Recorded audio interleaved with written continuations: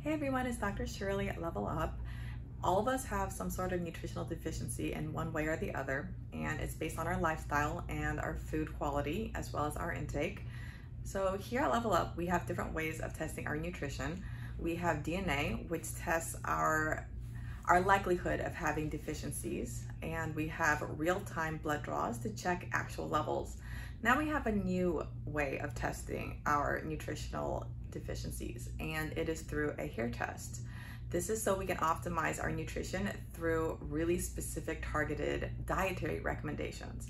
Because as we know, medicine is food, food is medicine, and this is one way for us to really focus on how to optimize our bodies and our diets without relying first on supplements. So before we reach for pills and tablets, let's first reach for our food.